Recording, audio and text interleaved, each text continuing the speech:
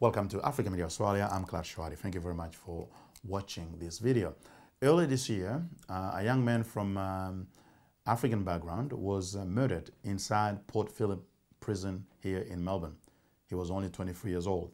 Hassan Jeng was his name, and we thought we were trying to find a bit more about this story because so far not much has come through except that he was murdered inside the prison. Now the coroner is still investigating the whole thing, but we are now talking to Hassan's mother, who agreed to talk to us and tell us a bit more about Hassan, and she's got a lot of questions about what took place. She's waiting for answers from the coroner, from Victoria Police and the government. So I have with me today Miss Hannah Collier. Miss Collier, thank you very much for agreeing to talk to us. We understand this is obviously a very difficult time for you, but it is important to try to shed some light into this whole situation. Please introduce yourself so our viewers can know a little bit more about yourself. Yeah, my name is Hannah Collier. I have lived in Australia for 13 years. And my son, Hassan Jeng, who is the deceased today, the one we are talking about here, joined me here in the 23rd of March 2006 in Australia. Now we understand that Hassan came from Sierra Leone, is that right? Came from Sierra Leone, west of Africa. Tell us a bit how Hassan developed. Hassan was a very loving boy when he first arrived here in Australia. I, Hannah Collier, who is talking to you here today, I did whatever I could. I fight till I bleed. I risk everything to give my son a better life. And then at some stage you started having some issues, behavior issues at home, is that right? Most migrants have faced issues. You know, I faced my own issues when I moved to Australia here, let alone a young child as he was, because he came here roughly about 12 years old. So he was totally a child. I was a single mother. It was very, very difficult to balance work and taking care of Hassan at the same time. Send him to one of the best schools that I can afford for him, where he started schooling. He was having tutors at home. He was loved unconditionally. There is nothing on earth that I can measure with this son of mine. There is nothing, absolutely nothing, that can replace him. He's irreplaceable. But the unfortunate started. I usually drop him to the library. I think that's where he got associated with maybe the wrong crowd. And that's where the battle began. At what age did he really start having quite a lot of issues with you at home? I will say at 13, about 13, 14 years old. Yeah, he started absconding from home, you know, hanging out. I've called the police to explain to them, you know, report it, and then the police will say, oh no, he's just a young kid, don't worry, just wait for 24 hours. If he doesn't come back, you know, and then we can have a look, but maybe he might come home, maybe it's just a young kid just playing out there. And we understand at some stage you actually took him back to Africa, is that correct? Please tell us why. I took him to Africa because I was sensing something that I think it will be beyond my control, because as a single mother, I have to work as hard as I could to give him a better life. But it is hard for me to just leave him by himself when I'm off to work. When I sensed this and, you know, child protection involved, they said I was unable to care for my son, blah, blah, blah, you know, I took my son back home. I said, maybe this place is too much for him, he's young. I don't want to lose my son too soon. So it's better for him to go back home and grew up there. So by the time he's well matured to come back here, he'll be able to face all challenges and the situation here. Someone rang Australian government and told them that I went and abandoned my son in Africa to a place where I never took my son to. I took my son to Sierra Leone, one of the best schools in Sierra Leone called Limount College. That's where he had an admittance and was accepted. When did he come back to Australia? They brought him back here in Australia, and then without letting me know that. And then I think they spoke to one of our community leaders who they have their association with or relationship with. And then he accepted to house my son, to have him, like maybe being a foster parent for him. While I was still living here in Australia, I did not reject her to look after my one and only child. A person whom I did all what I could. And up to today that I'm talking here about him, I'm not happy because there is neglection there by the government. That's where they started failing me because I am the mother. I have started sensing something that I knew that it would be beyond my control. And my hands are tied behind my back. But Australian governments think that, oh yes, we've got the power, we've got everything. Oh yes, we'll do our thing to our own, we will make our own decision. And then they brought him here. When they brought him, they took me to court for my own son. The charges were neglection, abandonment, and lack of food. I went to children's court with my son. Until when proper evidences came from back home. And then they sent a detective, private, this under what have you, police, went to my home and saw where he was living with me. I think that's when the story all changes.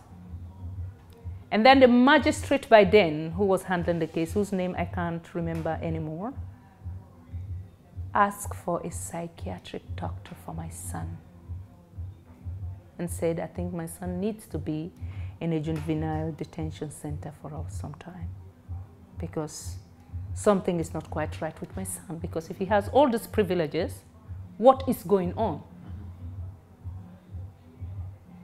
So that's where it all started. Now, fast forward to when he started having contact with the justice system. Can you tell us what happened and how it all started? Well, with their claim, with neglection and abandonment of my son, started moving my child from one foster home to another, from one foster home to another. Most of this foster home that my son went to, he will run away from that foster home and come back to me or ask me. And called me as a mother, can you please come and take me out of here? I'm dying. And one of the foster home that I still remember today, around Springville, that they took him to one of the islanders' family, he was beaten by their son. I would have to drive down there that night when he gave me the address and pick him up. Now, after that court case, why was Hassan sent back to foster care, even though from what you're saying, it looks like you were able to demonstrate to the court that there was no negligence from your part? Well, for reason best known to them, I don't know. It is difficult for me to understand or piece or put things together. Just at this moment, my head is really, even just things are just playing. My brain is just playing things just like a waves. Or like an ECG, how when they put an ECG into you, how your heart just goes with traces, that's what is happening in my head. Because since that time, I know that if I don't stand strong, I think I'll have the worst later. But as a single woman, alone by myself, one man cannot fight a dozen all by himself. It was difficult for me. Until later when my son decided to come back to me. And the Sierra Leonean leader who they took my son to, later spoke to me, and then we had a very good relationship. And asked my son if he is happy to be with him. I went and enrolled him even into a school around that area. Every weekend, I'll visit. Sometimes I'll go there 3 times a week. I'll take food or whatever it takes. I was part of his life since. So I was not that mother who was like, oh, she's a smoker, she was a drunkard, she doesn't sleep at home, she's just chasing men to men from one place to another. This is why his son was so disturbed. That's why he just don't want to be with her. No, that is not the case at all. As I said, I risk everything and fight till I bleed, if that's what it takes, to give the best to my son, who is really sad for me at this moment to talk about this. Why Australia? Is this what I deserve at this time? I did what I could as a mother for such a thing not to occur. But the government said, no, we have our own way. We have our own will. And we will do it in our own way. We have the power. You don't have the power. And I believe a mother understands their son or their children more than anyone else. Because the first person to teach a child is the mother. The mother who is the first person who will taught a child what words to say, what word to learn. And the first word, you see a child will start saying mama than even papa. I have worked relentlessly to give him a better life. If I'm living around Amador today, Amador is quite expensive to live, especially let alone a black woman like me living in Amador. This is all because of my son. I choose to live around this area so that maybe he can see life differently. But you know, when the government is saying this and you, the parent, are trying to say that, look at all what is happening with black people today. Even if the parents are there to do whatever it takes, because we understand our kids. It's not their kids. These are some of the reasons why they should allow us to do whatever it takes. We know how to discipline our kids. They can't discipline our kids for us. Not at all. Complete system fail here for me. Complete system fail. I'm really shattered at the moment. Ms. Collier, do you think that the government has failed you in this situation? Oh my God. I think maybe the story of my son, I think, has given me so many things to think about, whether to become to work for a legal aid person, or to be part of it, to even study law and ethics, because there is completely neglection. System failed here. It's only the fine print the government is looking at. They don't investigate. It's just like when they say, oh, black people, they don't know the difference. They don't understand. For me, as a black woman, an African, who they think should be out there doing the worst things in life, because it's only the worst things that Africans are doing, that's only what's on the media. The good things about Africans, no, they don't show that. I came to Australia as a refugee, which I'm grateful for. But unfortunately, at this time, as I'm sitting here today, I wish I shouldn't have found myself here.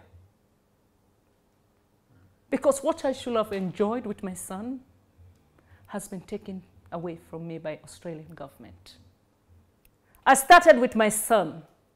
They involved, took my son away from me, that I'm a bad mother. So this is where all it started between me and my son. Because what he wished to do, I was against that. But the government is here to support him for what he wants to do. When I was looking at it, no, no, no, boy, these are not the things. This is not the way. This is the way. I said, look at me. Take me as your role model. I work at the Alfred Emergency Department. I am not an expert, but I've made a lot of difference in people's life. And do you know what type of assault was it that Hassan was incarcerated for? Hassan has an assault. Well, the thing is, he had some few issues which were all assault-related issues. That's what he was sent to prison for. He was given a chance, he was bailed, and I have been with him since 2014, throughout the pathway. Up to the 13th of November, I went to court with him because I am his only representative. Did he have a lawyer? Legal aid. This is beyond my imagination. I am confused, as I said. I've been trying to put thoughts together. Like, why? Because when they arrested him for this assault matter, they took him to the Spencer Street prison. The map, I think. Yeah, on Spencer Street, that's where he was. To my surprise, he rang me, I think around September, and says that I've been moved. So when he was moved, he has to wait until all information has been updated in the system, and that's when he can make contact with me and then to book an appointment for me to go and see him. I went there. I've been visiting. Now, was there any contact between you and either Hassan's lawyer or Correction Victoria or anybody before he was moved to the maximum security prison? Nothing at all. There was nothing. Only when I go to court, legal aid has never called me to sit with them one-on-one and to talk anything about my son. Never, ever. When I asked, he says no. That's what he told me. No legal aid person has ever visited him there. So why are you here? What are you doing in Port Phillip prison when you have not been sentenced yet? Why should you be here instead of being in a remand waiting to be sentenced? This is my question. And for someone who has an assault issue, he's not in prison because of drugs. He's not in prison because of theft. He's not in prison because he raped. He's not in prison because he killed. And then sent him to be among people who have killed, who have drug addicts, and even the person that he was living with in the same room where he passed away. He was there. He was sentenced because of drugs. My son was not there because of drugs. It was an assault for his own car. Now, I understand Hassan was probably incarcerated prior to his last case, but what was the thing that led him to being incarcerated before he was murdered? That incident, when my son got bailed, came to my apartment here, that's his room in there. And then I had him asking this person about his car, an all-day car. When he was arrested, he was not the one who was driving because his license was suspended. The person that he was with in the car, I don't know. But he told me he was an African. Where the person came from, what side of Africa, I don't know. And then I had the conversation, and then I said, be careful. And I think the next day, that's when he went to speak to this person about his car,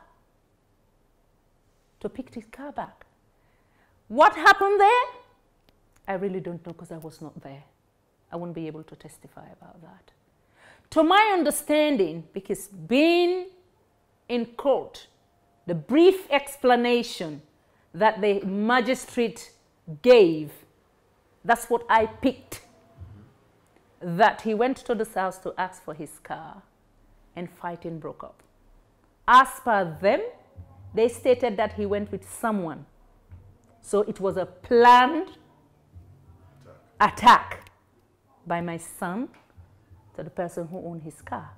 And the person told him that his car was impounded by the police.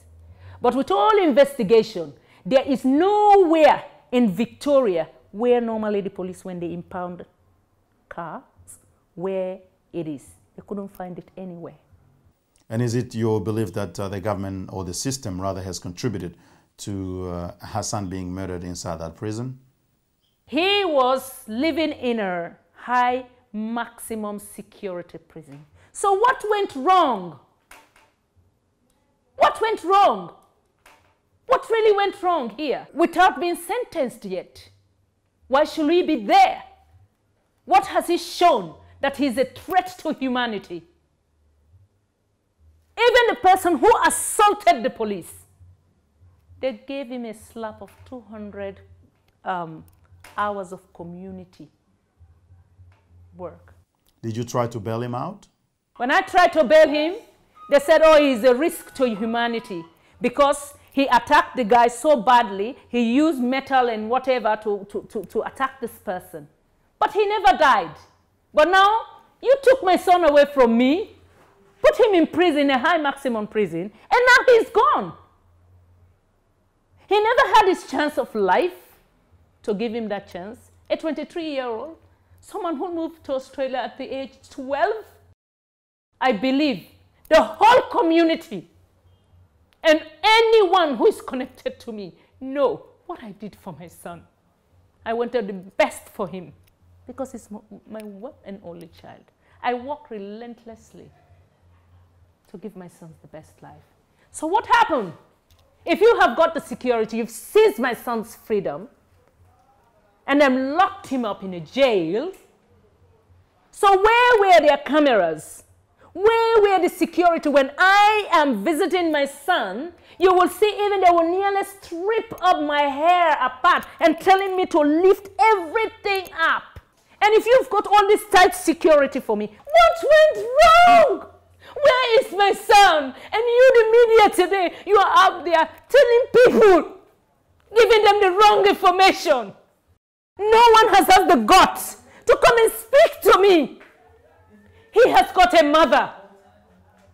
So I need an answer. Australian government has to give me an answer. I am not here because of money. I know nothing on earth will ever replace my son. But I want to know why he was in prison without being sentenced. Why should he be kept in a high maximum prison when he's not a threat to anyone? He has never had a brace to say he's been monitored. I know that in prison, why will you put two people who know each other together in the same prison and in the same cell? Because that shouldn't happen at all. And the person he was living in, if he was living in the same cell with, they know each other from outside. And he has been sentenced for 16 good years because of drugs. So don't you think that it was a risk for my son to associate himself with someone who was dealing with drugs? What happened with the system? Oh, because they are two, they are blacks, so they should put them together? Because they've got their own thing they are looking for? Who do you think is behind this? Who do you think killed Hassan? Well, I would say for me, I think Australian government. That's where I will put it. Because from day one, with all their involvement in my son's life, has been negative. Nothing positive has come out of it. I'll say, well, it's Australian government who wants my son dead. Because if they would have allowed me as a mother to nurture my son as much as I could, they gave me the opportunity to do what I could as a mother, I don't think I should be here today. Now, depending on the outcome of the investigation, do you intend to pursue a case against the government? Oh, that's another issue. For now, I'm quite devastated. Where is the system? With all the expertise that they've got, if it was a terror-related issue, by now, It's everywhere. So why now, up till now, there's no answer? And even the policeman who came here to break this news to me, you came, I'm alone, living here alone by myself. When he came, not even to walk me inside the house and sat me down as a mother and try to spill this bean and see how I will gather this peace. Instead, right there in front of the door. That's where he just, are you? I'm looking for Hannah Collier. Because I was quite astonished. I've got so much health issue that I've been battling. It's a heavy load on me. It's a battle that I can't fight alone by myself. That is why I'll stand till I see the last drop of blood for my son. It should be an example and a wake-up call to Australian government. You took my son away from me alive and locked him up in a custody. Even if my son has been condemned, waiting to be killed, he still should be protected. West Africans, we don't know how to make gangs. Boys will be gathered making fun, you know, jumping up and down, have party, make fun, but never you will hear anything about Sierra Leonean, Liberians. West Africans, no, we are different.